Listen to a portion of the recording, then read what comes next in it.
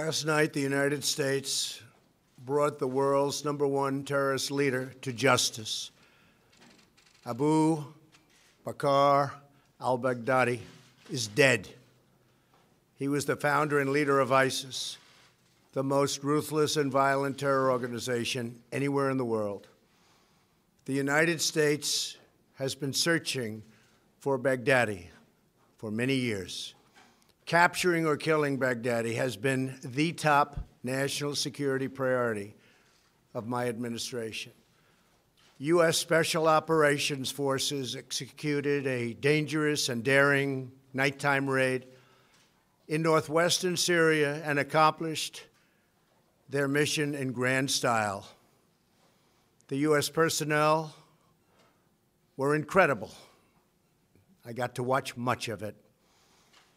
No personnel were lost in the operation, while a large number of Baghdadi's fighters and companions were killed with him. He died after running into a dead-end tunnel, whimpering and crying and screaming all the way. The compound had been cleared by this time, with people either surrendering or being shot and killed. 11 young children were moved out of the house and are uninjured. The only ones remaining were Baghdadi in the tunnel, and he had dragged 3 of his young children with him. They were led to certain death. He reached the end of the tunnel as our dogs chased him down. He ignited his vest, killing himself and the 3 children. His body was mutilated by the blast. The tunnel had caved in on it in addition. But test results gave certain, immediate, and totally positive identification. It was him. The thug who tried so hard to intimidate others spent his last moments in utter fear, in total panic and dread, terrified of the American forces bearing down on him. We were in the compound for approximately 2 hours, and after the mission was accomplished, we took highly sensitive material and information from the raid, much having to do with ISIS, origins, future plans, things that we very much want. Baghdadi's demise demonstrates America's relentless pursuit of terrorist leaders and our commitment to the enduring and total defeat of ISIS and other terrorist organizations. Our reach is very long. As you know, last month we announced that we recently killed Hamza bin Laden, the very violent son of Osama bin Laden, who was saying very bad things about people, about our country, about the world. He was the heir apparent to al-Qaeda, terrorists who oppress and murder innocent people should never sleep soundly, knowing that we will completely destroy them. These savage monsters will not escape their fate, and they will not escape the final judgment of God. Baghdadi has been on the run for many years, long before I took office. But at my direction, as Commander-in-Chief of the United States, we obliterated his caliphate 100% in March of this year. Today's events are another reminder that we will continue to pursue the remaining ISIS terrorists to their brutal end. That also goes for other terrorist organizations. They are likewise in our sights. Baghdadi and the losers who worked for him, and losers they are. They had no idea what they were getting into. In some cases, they were very frightened puppies. In other cases, they were hardcore killers. but they killed many, many people. Their murder of innocent Americans, James Foley, Stephen Sotloff, Peter Kasich, and Kayla Mueller, were especially heinous. The shocking publicized murder of Jordanian pilot, a wonderful young man, spoke to the king of Jordan. They all knew him, they all loved him. He was burned alive in a cage for all to see on the execution of Christians in Libya and Egypt, as well as the genocidal mass murder of Yazidis, rank ISIS among the most depraved organizations in the history of our world. The forced religious conversions, the orange suits prior to so many beheadings, all of which were openly displayed for the world to see. This was all that Abu Bakr al-Baghdadi, this is what he wanted. This is what he was proud of. He was a sick and depraved man, and now he's gone. Baghdadi was vicious and violent, and he died in a vicious and violent way as a coward, running and crying. This raid was impeccable and could only have taken place with the acknowledgement and help of certain other nations and people. I want to thank the nations of Russia, Turkey, Syria, and Iraq, and I also want to thank the Syrian Kurds for certain support they were able to give us. This was a very, very dangerous mission. Thank you as well to the great intelligence professionals who helped make this very successful journey possible. I want to thank the soldiers and sailors, airmen, and Marines involved in last night's operation. You are the very best there is anywhere in the world. No matter where you go, there is nobody even close. I want to thank General Mark Milley and our Joint Chiefs of Staff, and I also want to thank our professionals who work in other agencies of the United States government and were critical to the mission's unbelievable success. Last night was a great night for the United States and for the world. A brutal killer, one who has caused so much hardship and death, has violently been eliminated. He will never again harm another innocent man, woman, or child. He died like a dog. He died like a coward. The world is now a much safer place. God bless America. Thank you. Any questions? When did you first hear about that this was an operation was going to get started? We've had him under surveillance for a couple of weeks. We knew a little bit about where he was going, where he was heading.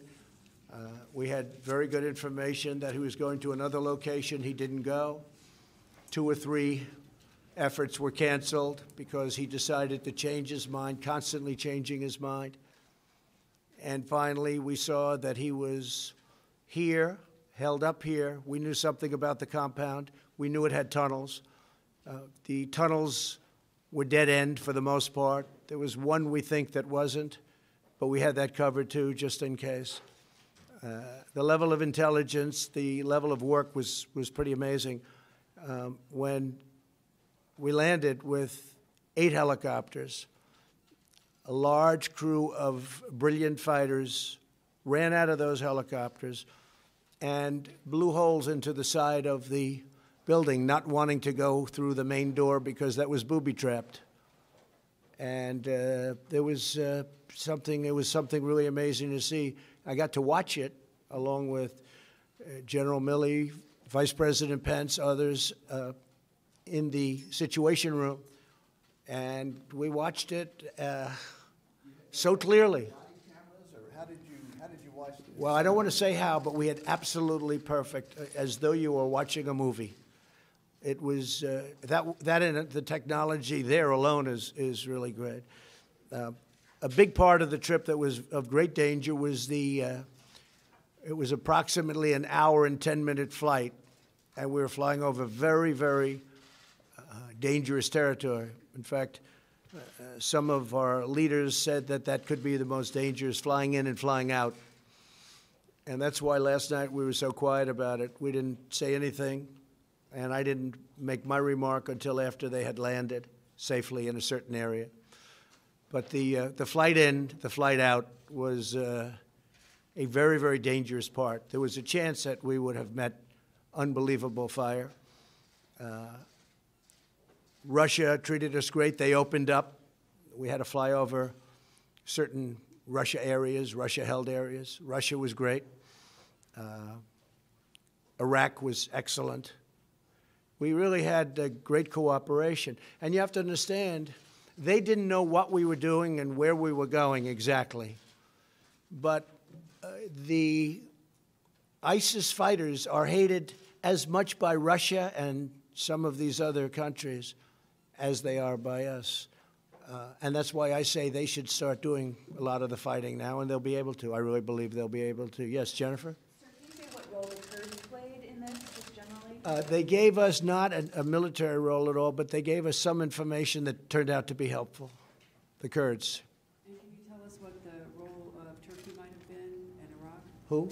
What was the role of Turkey? How did they help? Turkey, we dealt with them. They know we were going in. We flew over some territory. They were terrific, no problem. They were not problem. You know, they could start shooting, and then we will take them out, but a lot of bad things can happen. Plus, it was a very secret mission. We flew very, very low and very, very fast. But it was a very dangerous part of the mission. Getting in and getting out, too, equal. We went in identical, we took an identical route. We met with gunfire coming in, but it was local gunfire. That gunfire was immediately terminated. These people are amazing. They had the gunfire terminated immediately, meaning they were shot from the airships. I'm trying to understand the timing. You talked earlier, several weeks about pulling troops out, and then troops were put back in, and then, I'm trying to understand the timing of when this operation... Well, I'll tell you, from the first day I came to office, and now we're getting close to 3 years, I would say, where's al-Baghdadi? I want al-Baghdadi. And we would kill terrorist leaders, but they were names I never heard of. They were names that weren't recognizable, and they weren't the big names. Some good ones, some important ones, but they weren't the big names. I kept saying, where's al-Baghdadi? And a couple of weeks ago, they were able to scope him out. These people are very smart. They're not into the use of cell phones anymore. They're very technically brilliant. They use the internet better than almost anybody in the world, perhaps other than Donald Trump. But they use the internet incredibly well. And what they've done with the internet through recruiting and everything, and that's why he died like a dog. He died like a coward. He was whimpering, screaming, and crying. And frankly, I think it's something that should be brought out so that his followers and all of these young kids that want to leave various countries, including the United States, they should see how he died. He didn't die a hero. He died a coward, crying, whimpering, screaming, and bringing 3 kids with him to die, a certain death. And he knew the tunnel had no end. I mean, it was a closed end. They call it a closed end tunnel. Not a good place to be. So this was going on before you made the announcement that you're pulling I've been looking for him for 3 years. I've been looking for him. I started getting some very positive feedback about a month ago. And we had some incredible intelligence officials that did a great job. That's what they should be focused on. But about what time did this operation start yesterday, sir? And have you notified... Well, this operation started 2 weeks ago in terms of the real operation because we had him scoped. We thought he'd be in a certain location. He was. Things started checking out very well. We were involved on our own team with some brilliant people who I've gotten to know, brilliant people that love our country, highly intelligent people. And we've had it pretty well scoped out for a couple of weeks. But he tends to change immediately. He had a lot of cash. He tends to change like on a dime, where he'll be going to a certain location, all of a sudden he'll go someplace else, and you'll have to cancel. But this was one where we knew he was there, and you can never be 100% sure because you're basing it on technology more than anything else. But we thought he was there, and then we got a confirmation. And when we went in, they were greeted with a lot of firepower, a lot of firepower. I'll tell you, these guys, they do a job. They are so brave and so good. And so importantly, many of his people were killed, and we'll announce the exact number over the next 24 hours. But many were killed. We lost nobody. Think of that. It's incredible. And when you told the Russians, you requested... Our dog was hurt. Actually, the canine was hurt, went into the tunnel. But we lost nobody. So you requested to the Russians to fly over this area they controlled. What did you tell them? We spoke to the Russians. What did you tell them? We told them we're coming in. Okay. And they said, thank you for telling us. They were very good. But did you tell them why? No, they did not know why. Was any other country? We did tell them, we think you're going to be very happy because, you know, again, they hate ISIS as much as we do. You know what ISIS has done to Russia. So, no, we did not tell. They did not know the mission, but they knew we were going over an area that they had a lot of firepower. And have you notified the congressional leaders about this, Pelosi? We've notified some. McConnell? Others are being notified now as I speak. We were going to notify them last night, but we decided not to do that because Washington leaks like I've never seen before. There's no country in the world that leaks like we do. And Washington is a leaking machine. And I told my people we will not notify them until our great people are out. Not just in, but out. I don't want to have them greeted with firepower like you wouldn't believe. So we were able to get in. It was top secret. It was kept. There were no leaks, no nothing. The only people that knew were the few people that I dealt with. And again, Mark Milley and the Joint Chiefs of Staff were incredible. We had some tremendous backup. Robert O'Brien, Secretary Esper, Secretary Pompeo. Pence, I told you, he was great. This is a very small group of people that knew about this. We had very, very few people. A leak could have cost the death of all of them. Now, they're so good that I think nothing was going to stop them anyway. You want to know the truth. That's how good they were. We had them also surrounded by massive air power, up in the air yesterday, surrounded at very high levels. We were very low. We had tremendous air power. And you watched all this from the sit room? Who were you with in the sit room when you watched this? Secretary Esper, a few of the Joint Chiefs, Mark Milley, some generals.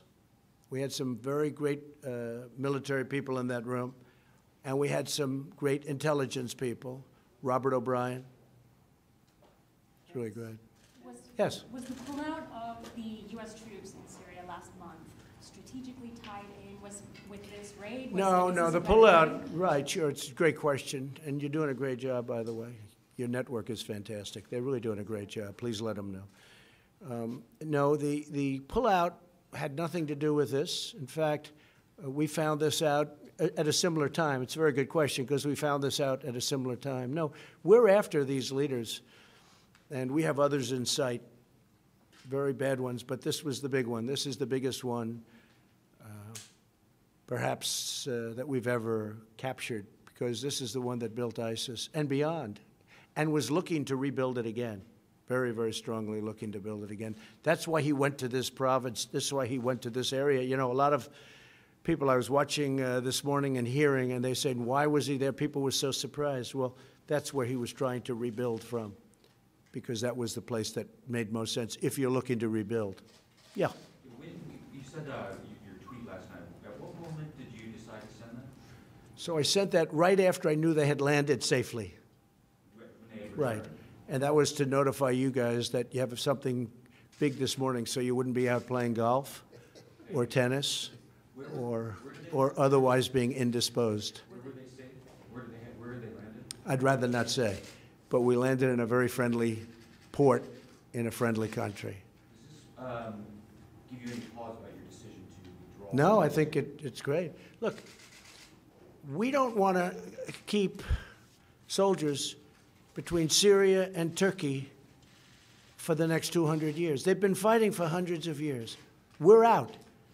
But we are leaving soldiers to secure the oil. Now, we may have to fight for the oil. That's okay. Maybe somebody else wants the oil, in which case they have a hell of a fight. But there's massive amounts of oil, and we're securing it for a couple of reasons. Number one, it stops ISIS, because ISIS got tremendous wealth from that oil. We have taken it. It's secured. Number two, and again, somebody else may claim it, but either we'll negotiate a deal with whoever's claiming it, if we think it's fair, or we will militarily stop them very quickly. We have tremendous power in that part of the world. We have, the airport is right nearby. A very big, very monstrous, very powerful airport and very expensive airport that was built years ago. We're in that Middle East now for $8 trillion.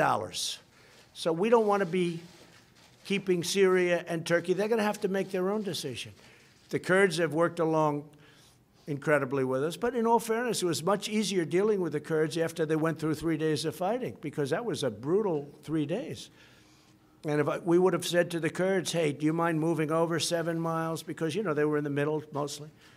So you have 7 or 8 miles. Could you mind moving over? Because I have to say, Turkey has taken tremendous deaths from that part of the world. We call it a safe zone, but it was anything but a safe zone. Turkey has lost thousands and thousands of people from that safe zone. So they've always wanted that safe zone for many years. I'm glad I was able to help them get it. But we don't want to be there. We want to be home. I want our soldiers home or fighting something that's meaningful. I'll tell you who loves us being there. Russia and China. Because while they build their military, we're depleting our military there. So Russia loves us being there. Now, Russia likes us being there for 2 reasons. Because we kill ISIS, we kill terrorists, and they're very close to Russia. We're 8,000 miles away. Now, maybe they can get here, but we've done very well with Homeland Security and the ban, which, by the way, is approved by the United States Supreme Court, as you know. There was a reporter that said we lost the case, and he was right in the early court. He didn't want to say, just refused to say that we won the case in the Supreme Court. So, but we have a very effective ban, and it's very hard for people to come to our country. But it's many thousands of miles away, whereas Russia's right there, Turkey's right there, Syria is there. They're all right there. Excuse me. Iran is right there. Iraq is right there. They all hate ISIS. So we don't, in theory, they should do something. And I'll give you something else. The European nations have been a tremendous disappointment. Because I personally called, but my people called a lot, take your ISIS fighters. And they didn't want them. They said, we don't want them. They came from France, they came from Germany, they came from the UK. They came from a lot of countries. And I actually said to them, you don't take them, I'm going to drop them right on your border. And you can have fun capturing them again. But the United States taxpayer is not going to pay for the next 50 years. You see what Guantanamo costs. We're not going to pay tens of billions of dollars because we were good enough to capture people that want to go back to Germany, France, UK, and other parts of Europe. And they can walk back. They can't walk to our country. We have lots of water in between our country and them. So, yeah, go. You mentioned that you've gotten to know some brilliant people along this process who would help provide information and advice along the way. Is there anyone in particular, or would you like to give anyone credit for getting to this point today? Well, I would, but if I mention one, I have to mention so many. I spoke to Senator Richard Burr this morning, and as you know, he's very involved with intelligence and the committee, and he's a great gentleman. I spoke with Lindsey Graham just a little while ago. In fact, Lindsey Graham is right over here, and he's been very much involved in this subject, and he's a very strong hawk, but I think Lindsey agrees with what we're doing now. And again, there are plenty of other countries that can help them patrol. I don't want to leave 1,000 or 2,000 or 3,000 soldiers on the border. But where Lindsey and I totally agree is the oil. The oil is, so valuable for many reasons. It fueled ISIS, number one. Number two, it helps the Kurds because it's basically been taken away from the Kurds. They were able to live with that oil. And number three, it can help us because we should be able to take some also. And what I intend to do, perhaps, is make a deal with an ExxonMobil or one of our great companies to go in there and do it properly. Right now, it's not big. It's big oil underground, but it's not big oil up top. Much of the machinery has been shot and dead. It's been through wars, but and spread out the wealth. But no, we're protecting the oil. We're securing the oil. Now, that doesn't mean we don't make a deal at some point. But I don't want to be, they're fighting for 1,000 years. They're fighting for centuries. I want to bring our soldiers back home, but I do want to secure the oil. If you read about the history of Donald Trump, I was a civilian. I had absolutely nothing to do with going into Iraq, and I was totally against it. But I always used to say, if they're going to go in, nobody cared that much, but it got written about. If they're going to go in, I'm sure you've heard the statement, because I met it when any human being alive. If they're going into Iraq, keep the oil. They never did. They never did. I know Lindsey Graham had a bill where basically we would have been paid back for all of the billions of dollars that we've spent, many, many billions of dollars. I mean, I hate to say it, it's actually trillions of dollars, but many, many billions of dollars. And by one vote, they were unable to get that approved in the Senate. They had some pretty big opposition from people that shouldn't have opposed, like a president, and they weren't able. If you did that, Iraq would be a much different story today because they would be owing us a lot of money. They would be treating us much differently. But I will say Iraq was very good with respect to the raid last night. Sir, just to pin down the timing a little bit better here, you got back to the White House around 4:30 yesterday afternoon. Did you immediately go to the Situation Room? Well, I knew all about this for 3 days. Yes, sir. Yeah, we thought for 3 days this is what was going to happen. It was actually, look, nobody was even hurt. Our canine, as they call, I call it a dog, a beautiful dog, a talented dog, was injured and brought back. But we had no soldier injured. And they did a lot of shooting, and they did a lot of blasting, even not going through the front door. You know, you would think you go through the door. If you're a normal person, you say, knock, knock, may I come in? The fact is that they blasted their way into the house in a very heavy wall, and it took them literally seconds.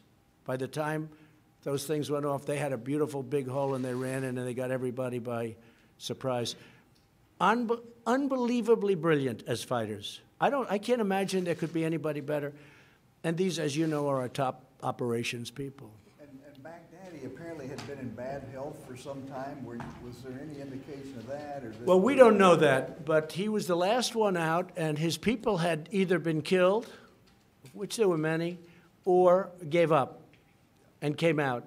Because with the 11 children that came out, we were able to do that. We don't know if they were his children. They might have been.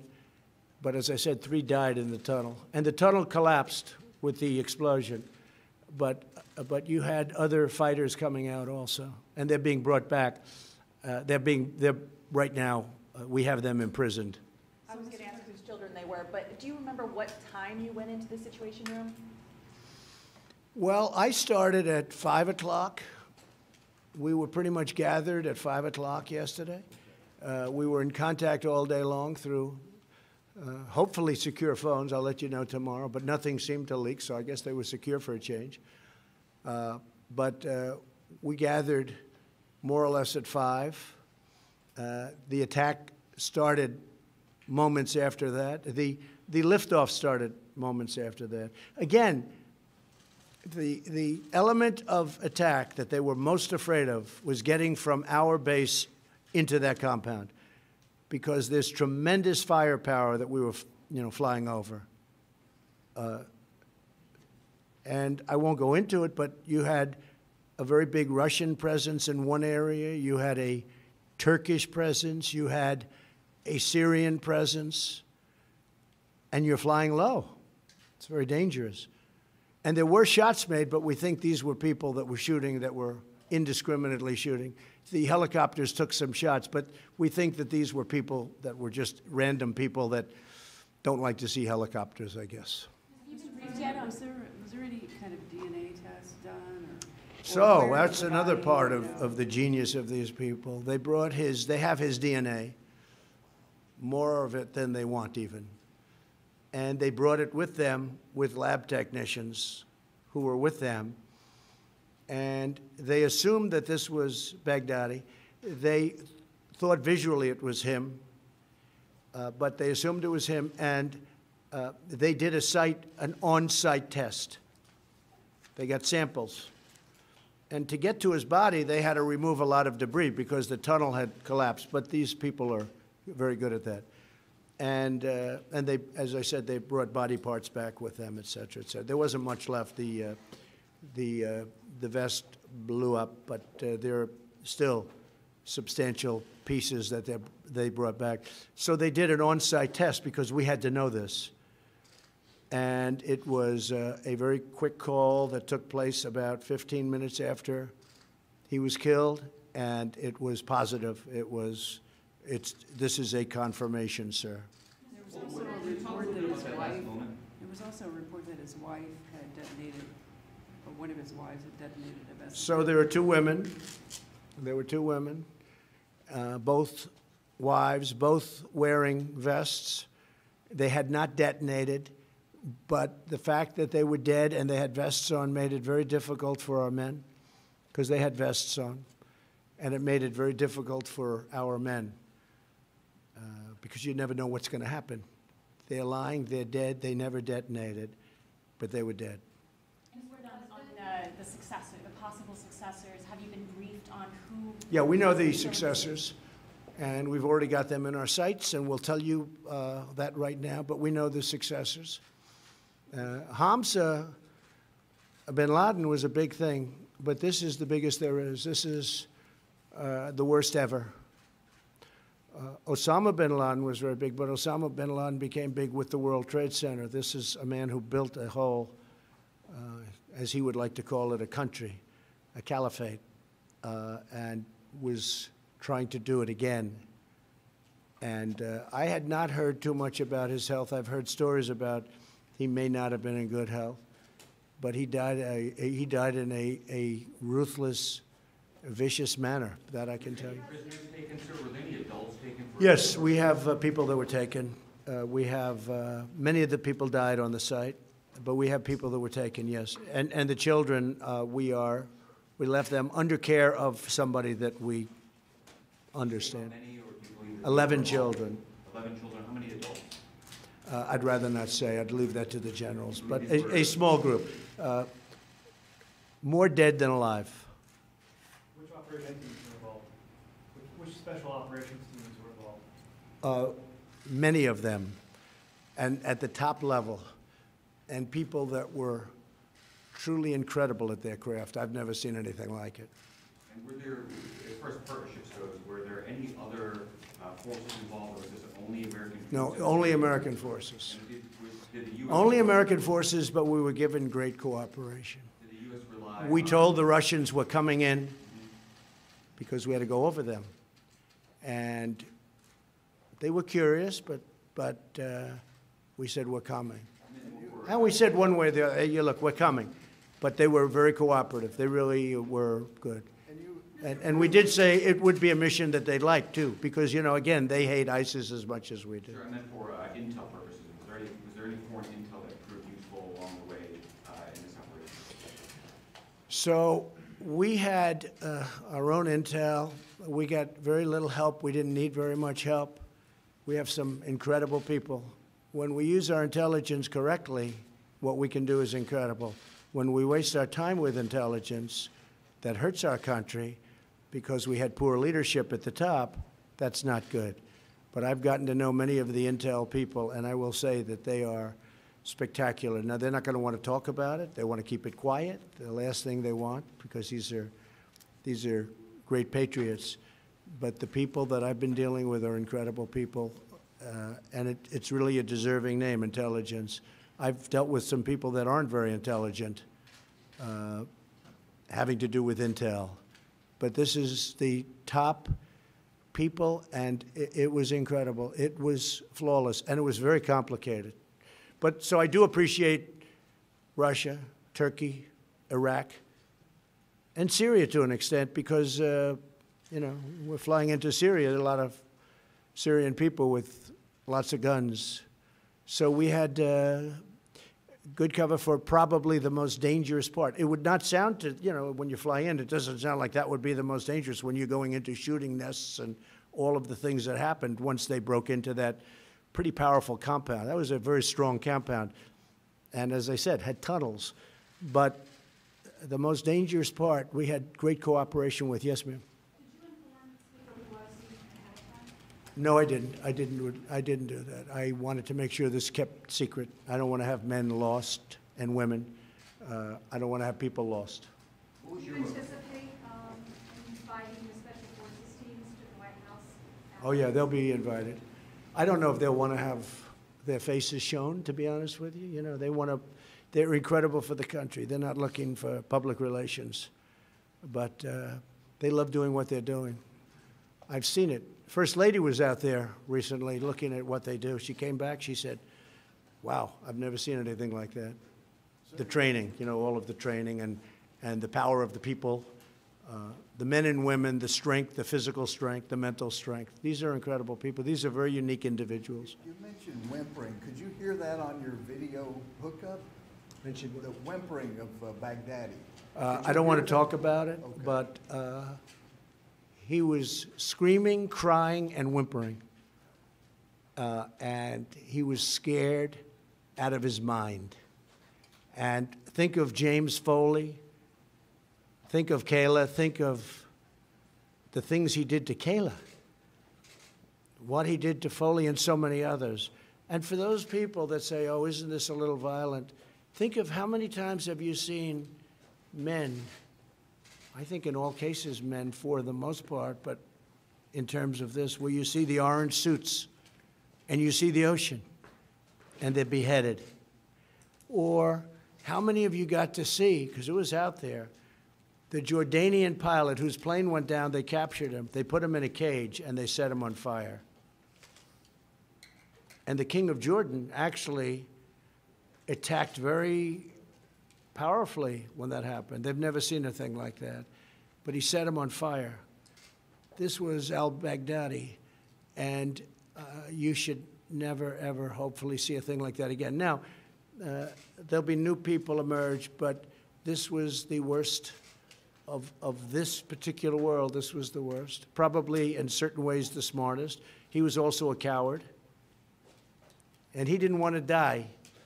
But think of it, everybody was out, and we were able to search him down and find him in the tunnel. We knew the tunnel existed, and that's where he was. And you've taken a lot of heat for the Syria pullout. Do you think this will change the standing, your standing? Well, I don't have a Syria pullout. I just don't want to guard Turkey and Syria for the rest of our lives. I mean, I don't want to do it. It's very expensive. It's very dangerous. They've been fighting for centuries. I don't want to have my people, 2,000 men and women, or 1,000, or 28.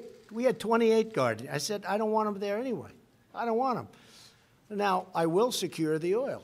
That happens to be in a certain part, but that's tremendous money involved.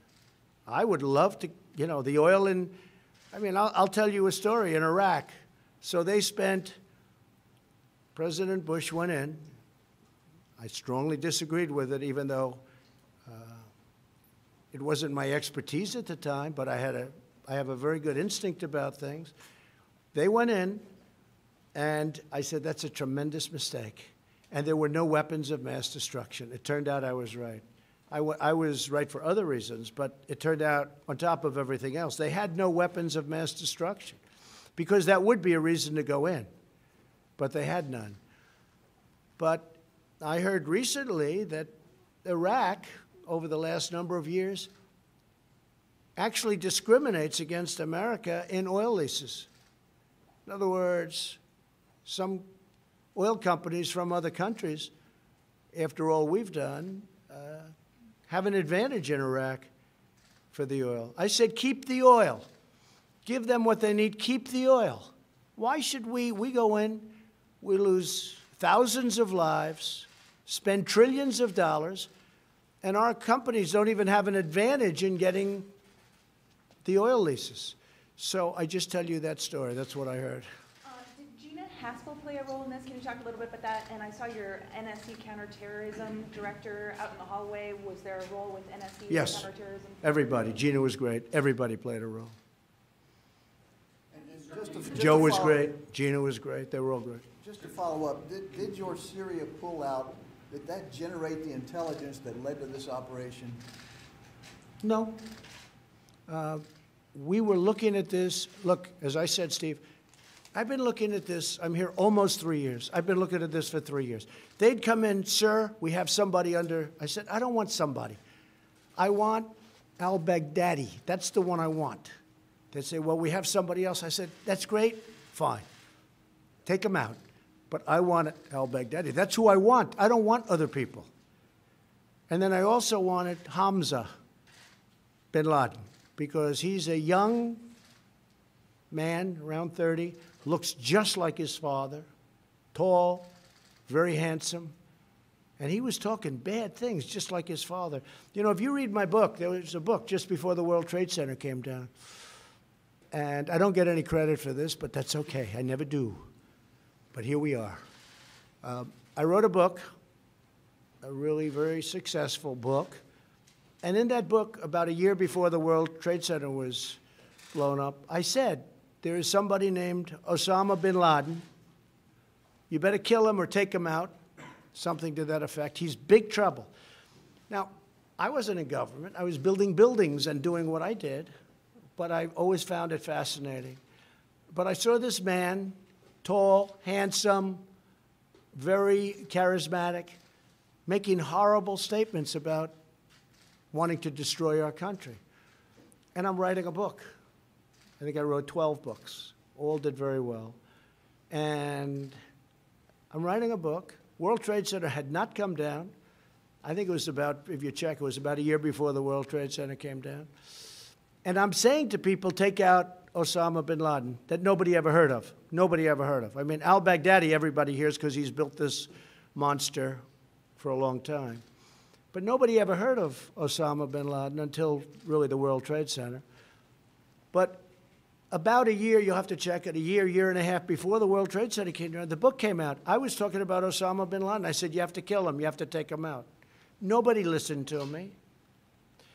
And to this day, I get people coming up to me. They said, you know what, one of the most amazing things I've ever seen about you is that you predicted that Osama bin Laden had to be killed before he knocked down the World Trade Center. It's true. Now, most of the press doesn't want to write that, but, you know, but it is true. If you go back, look at my book. I think it was The America We Deserve. I made a prediction, and let's put it this way. If they would have listened to me, a lot of things would have been different. Sir, could you talk about some of the difficult decisions you had along the way here in this operation? Anything that weighed on you where you had to... Well, just death. I mean, you know, I'm sending a large number of brilliant fighters. These are the greatest fighters in the world. I'd rather let the generals tell you, but a large number. We had 8 helicopters, and we had many other ships and planes. It was a large group, and again, this is a large group heading over very, very strong firepower areas where that was decision one. Will they make it? And they made it. But they took fire, but they made it. They didn't take, we don't believe, again, it was nation fire. We believe it was individual group fire or gang fire, as they call it. So they made it. So that was a big relief. Then they went in, they blasted their way in, you've heard. They blasted their way in so quickly, it was incredible, because this building was quite powerful, strong. They blasted their way in, and then all hell broke loose. It's incredible that nobody was killed or hurt. We had nobody even hurt. And that's why the dog was so great. We actually had a robot to go in the tunnel, but we didn't get it because we were tracking him very closely. But we had a robot just in case, because we were afraid he had a suicide vest on, and if you get close to him and he blows it up, you're going to die. You're going to die.